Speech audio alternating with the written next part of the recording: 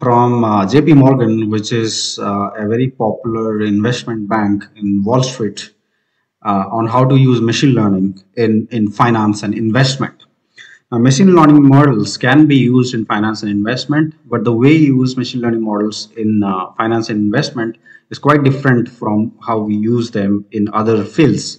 Simply because the nature of the problem in finance is very, very different from other fields, such as in e-commerce or aviation or manufacturing, supply chain, you name it, right? So it's very very unique in a way how we use machine learning models in finance and investment.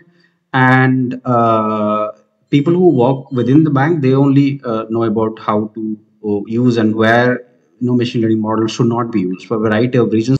And also there are many restrictions in finance and in banking.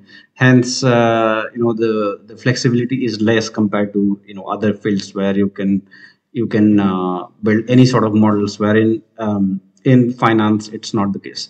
So it's an amazing paper. It's about the use of big data and AI strategy in investment and various areas of banking.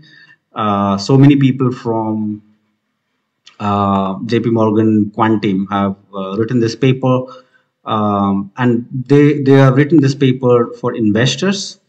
So they've written this paper for investors to understand how machine learning and AI and big data is going to change investment, quantitative investment in particular in the future.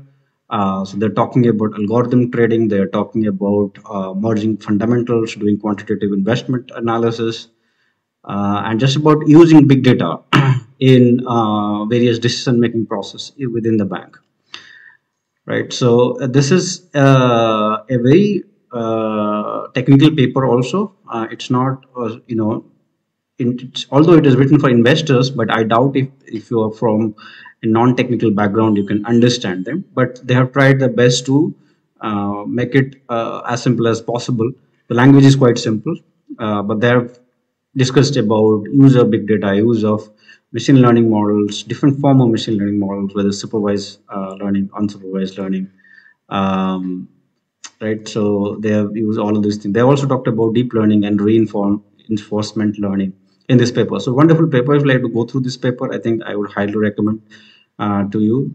Here is the table of content. So they have started with some basic definition of what is big data and why machine learning now, because banks have been using mathematical models, simulation based models, statistical models for a very long time, but more recently they're also switching over to machine learning and big data.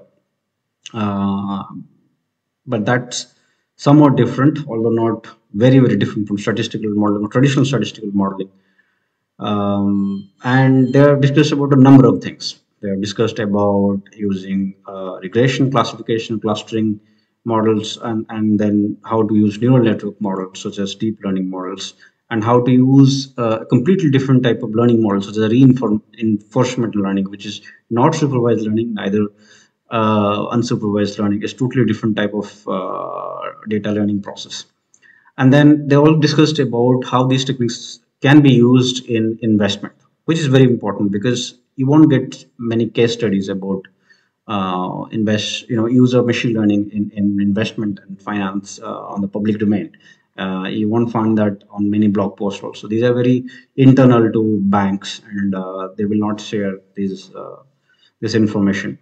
But it's a good thing that they have shared this to the outside audience. They start with defining what is big data and the revolution that has happened because of now data is generated through devices, through sensors, through social media. So there is enormous amount of data, but a lot of that is garbage. How to get good information out of that data to be able to use in investment and financial decision making. Right? Of course, in traditional finance, you take only the macroeconomic data, you only take the internal transaction data. But beyond data, you can also, beyond that also, you can use other forms of data, and we call that as alternate data, right? So how to use alternate data? That means social media data, sensor data, for developing models for investment purpose, right? new data sets are often larger in volume, velocity, and variability, and that's the definition of big data, right?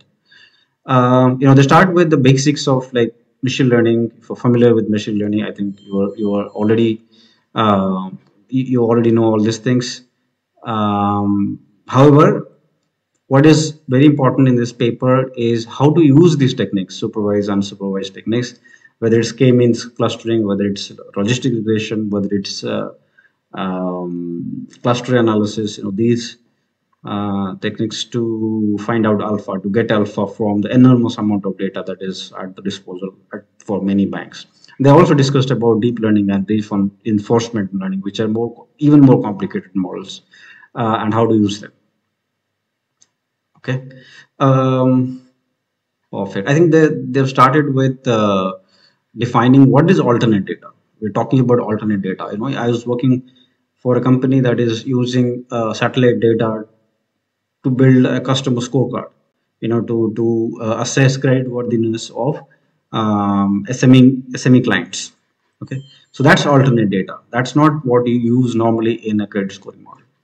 Right? Alternate data can be, from social media, from news and reviews, from web searches, reviews on different social media platforms, whether it's Facebook, Twitter, YouTube, Quora, and all these places. And then you have insane amount of data with transactions, for example, credit card transactions, corporate data, government agency data, right? For example, in India, you have Aadhaar data. In all countries, and you have a lot of information with the municipality, with the government, with the tax department. So that data can also be used. And then the sensor data. Sensor data is very, very new actually. In many countries, you cannot get sensor data. You cannot have access to that because of the privacy reason, especially in Europe actually. But in many countries, you certainly can get access to satellite data or sensor data also. Whether it's location, for example, the data that is Uber has. So many banks can access the data Uber has, can buy the data from Uber. I'm not sure if that is allowed for variety of things, right? Or maybe have a collaboration with Uber. If they cannot use the data directly, they can collaborate with them and start experimenting with that sort of data, if that can be used for in investment purpose or not, right? So the paper starts with defining what sort of data is generated, what sort of data can be leveraged, and it talks about also alternate data, which is non-traditional data. And then it talks about how these things can be used for different investment in different asset classes, whether it's equity, whether it's commodity, credit rates, foreign FX, and then type of investment, whether it's macroeconomic investment, quantitative signal based investment, yeah, many things actually. It's an amazing paper actually. Simply because they're talking about real use cases. That's one important thing. Unlike in many places where the use cases are simply academic use cases and not the real use cases used in the banks. And this is coming from JP Morgan, one of the biggest bank in the world, and it is meant for the investors. So so it's quite practical. It's quite applied in nature. So very interesting in that way. Then they've discussed about different types of machine learning models, regression models, classification models. What is supervised learning model? What is unsupervised learning model? So they're educating the investors. So you can also have a look, and they're talking about which models can be used where, right? From a investment point of view, whether it is forecasting prices, it's about understanding the relationship between macroeconomic variables and the prices, um, finding out different scenarios for macroeconomic variables in the future, and what sort of models can be used for what. Supervised model can be used for price history, forecasting return, and etc. Unsupervised learning can be used to explain return, right? So what are the things that generate returns? And you have deep learning models, which can also be used for a variety of things. To most important, to find nonlinear relationship, because nonlinearity is a big challenge in traditional classical models. Statistical models are not that great in capturing the nonlinear relationship, which the deep learning models are really good at. So they have also discussed a bit about that. And yeah, this is very important actually, right? This is like the list of models used in investment. Regression models could be simple linear regression, but also lasso, spline, XGBoost type regression, classification, logistic, SBM, random forest, hidden Markov, right? Well, many people would argue that logistic regression is not a classification model, although it is used in classification problems, but not a classification problem, but a model rather in a linear regression model.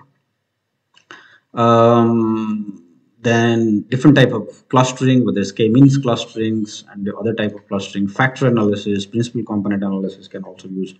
These are part of the unsupervised learning algorithm where there is no target variable.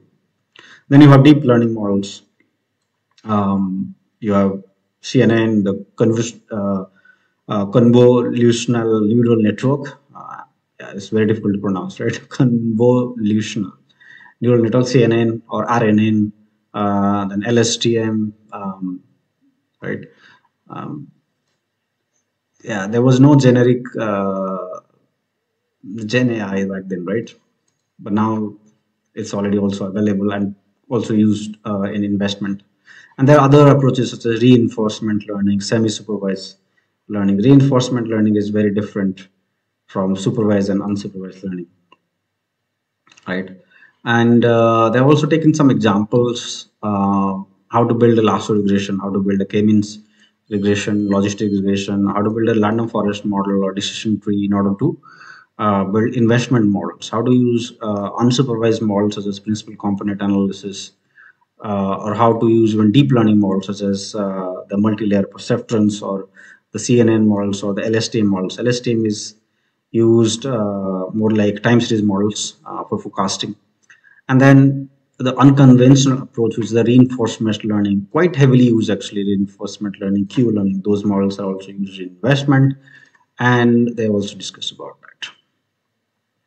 that. Some theoretical concept, for example, the bias variance trade-off, you know, how to ensure that you strike a balance between bias and variance, because you cannot control both, and what's the best way to optimize on that. So this example, um, yeah, you try to maximize on the error. The chances of the model becoming overfit is more in the future, right? So how to strike a balance.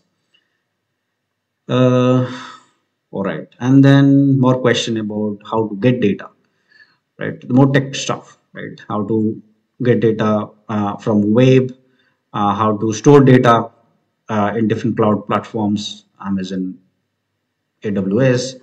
What sort of languages are used are Python, Tableau, Excel. What are the tools data scientists in JP Morgan use, and how they use to get signal for alpha generation. Yeah, it's a wonderful paper actually. It's a paper. If you want to know how to use ML and AI in finance in general, this is a very good paper actually. I've read a lot of other papers also, but those are very academic papers written by academicians, very theoretical and not at all practical. But this is very practical, and they have also given some code. You can try it out.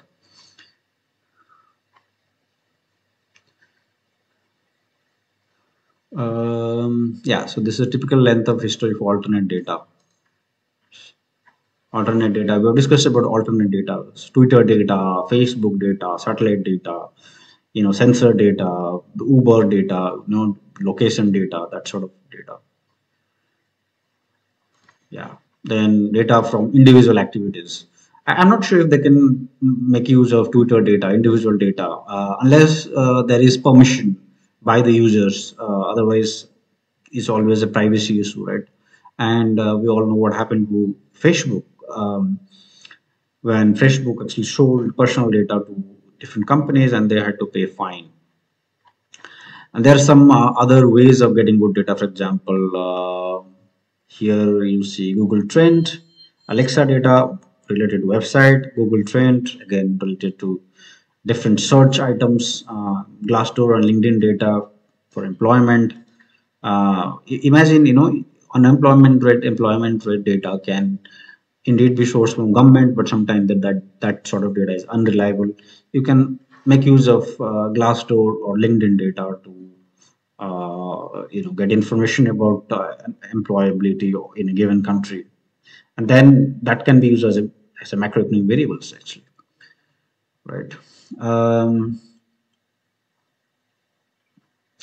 to perform some simulation, yeah. So these are the examples actually. This is where the interesting part starts. Right? They have taken different asset classes, whether it's equity, there's forex. They have taken different asset classes and they've shown as to how you can use machine learning models to forecast prices in the future, to understand the relationship between macroeconomic variables and the price movement, to simulate future scenarios and so on and so forth, and how to come up with the trading strategy, the investment strategy based on machine learning models. Here is this case study using email receipt data to trade US equity. Right, this is an amazing case study. Um, how to get data from sensors, different companies that are providing sensor data. Then second case study is using location data to estimate retail sales. Retail sales can be used to know whether retail stocks will do well or not, and then based on that you will decide whether to invest or not. Yeah, then there are quantitative strategy there. So this is the benchmarking or comparison they have made. So you see that in some cases it's outperforming, but some cases it's underperforming. Right. Then there is another case studies, satellite image of parking lots and trading retail stocks. Satellite images on parking lots, where the parking lots are crowded or they're empty. Depending on that, banks would like to trade on the retail stocks. A wonderful case study, right? Uh, then, yeah, a bit more about what modeling techniques can be used.